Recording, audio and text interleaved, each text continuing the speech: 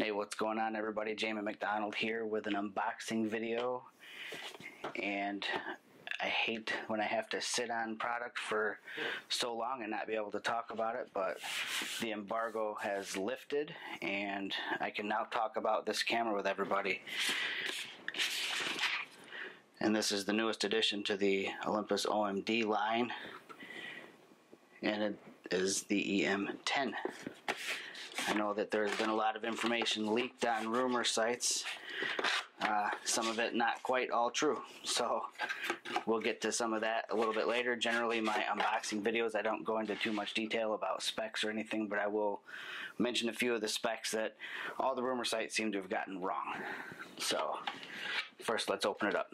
And just like the last OM-D, the EM1, it comes in the nice new stylish packaging, and you can see it's a little worse for the wear. I've kind of beaten it up a little bit here. I apologize for that. And inside of this package, software and quick start manual.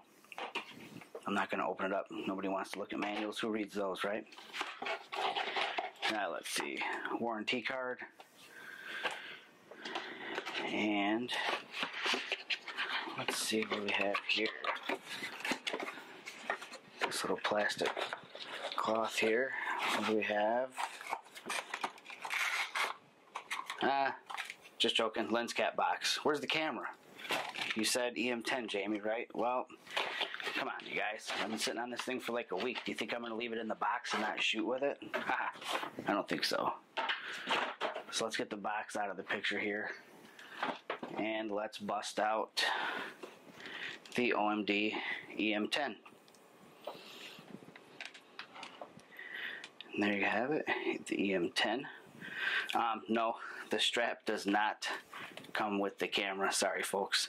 This is actually a kick-ass handmade leather strap from a gentleman in New York. The name of the company is Tap and Die. Yeah, I'm giving them a little plug here just because the product is so incredibly awesome. tapanddie.com. Just swing over and check them out. Alright, back to the camera. A little smudged up here with fingerprints. So what do we have? What are the differences between, let's say, the EM5 and the EM10? The improved viewfinder, like you would find on the EM1, it's not the same resolution as the EM1, but it does have some of the features. The updated sensor, the eye sensor, is on this one. It also has the dimming feature built into this one that the EM5 does not have. What other differences do we have? Let's see. Well, we've got this little button right here. It looks like a flash button because, yes, it does have a flash on board. For those asking, no, this does not swivel all the way up. You're not going to bounce something this small off the ceiling. I mean, come on, think about it. So, other features. I wanted to mention something that I said that some of the rumor sites have gotten a few things wrong about this camera. One of the things that really jumps out at me that they got wrong with this is that everybody keeps stating that the ISO starts off at 200. Yeah, that's the native ISO, but like the EM1, it has a ISO 100, I guess like a extended ISO, if you will. So that's one of the things that seems to get misstated about this camera, is that it's ISO 200 when in fact it can go down to ISO 100. What else do we have on here that seems to be a misstatement? Yes, it is only 3-axis image stabilization, but when you flip into video mode, if you start recording video, you have 5-axis image stabilization available for video. So for people that want to shoot video with this camera, 5-axis image stabilization is definitely going to make that possible.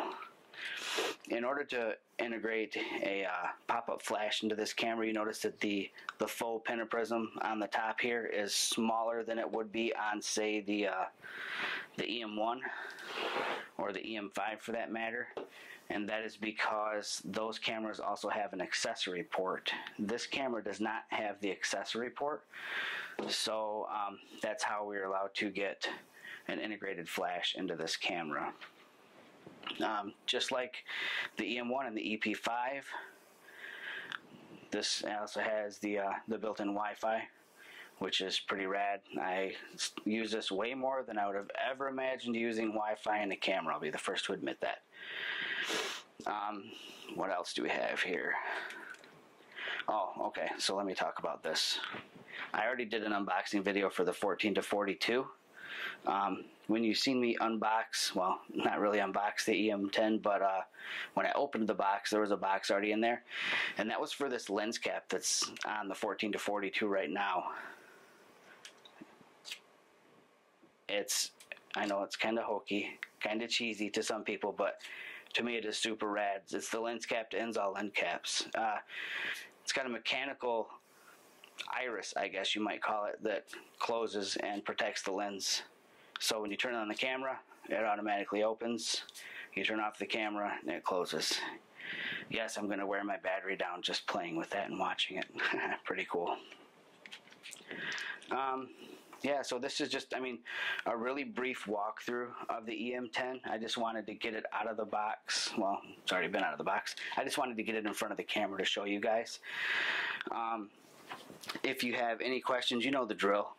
You just put the questions down in the comment section below, and I will do my best to answer them as fast as I possibly can for you guys.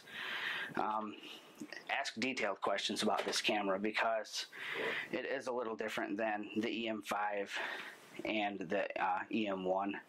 I guess this would be positioned more like the entry level because it is not weather sealed. It doesn't have the 10 frames per second like the EM1. It's 8 frames per second, so it's not, right up at that level. It does have a full metal frame in the camera, so it is extremely solidly built, but again, it is not weather sealed like the EM5 or the EM1. And something else that I want to note too, it does not take the same battery as the other two OMDs. It actually takes a BLS5, which is, for all you pen users out there, you know this battery. So same battery as the pen line. And also your SD card is housed right there in the bottom as well with the battery on this camera. Just thought I should probably point that out to you guys because I know batteries seem to be the big thing that people like to talk about. And speaking of batteries, there is an accessory grip for this, but it is a non-powered grip. It's just something to give you a better handhold on the camera. And one of the cool things about that grip, and I don't have one here with me yet, not available to me yet, is the way that the grip attaches to the camera. You can actually still access your battery with the grip on. The way that it mounts up, it allows you to have access to your battery.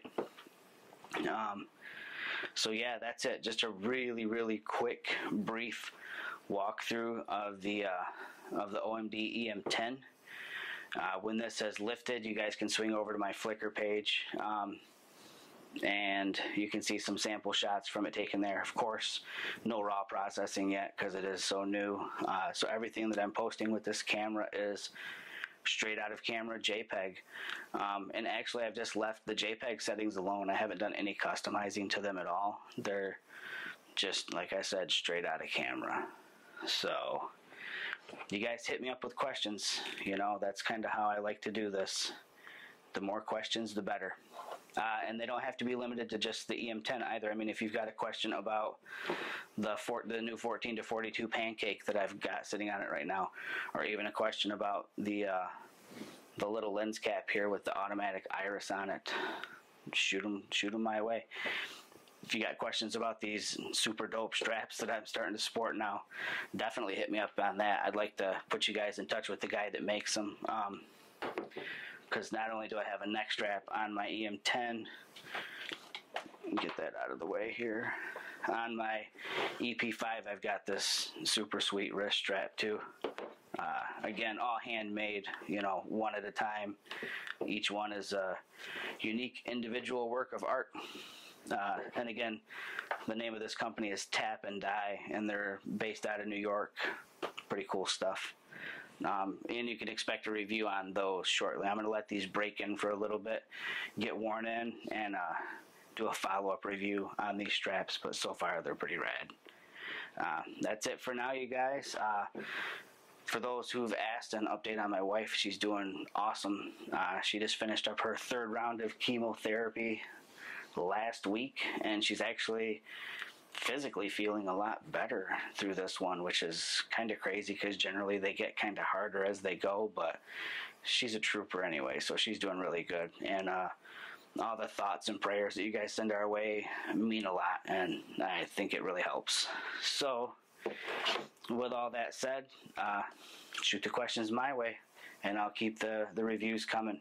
And if you guys want follow-up reviews, like something where it's been, 3 or 4 months down the road and you want to pick my brain about something, let me know, and I'll do follow-up reviews on how things are handling and how they're holding up to the abuse that I might put them through.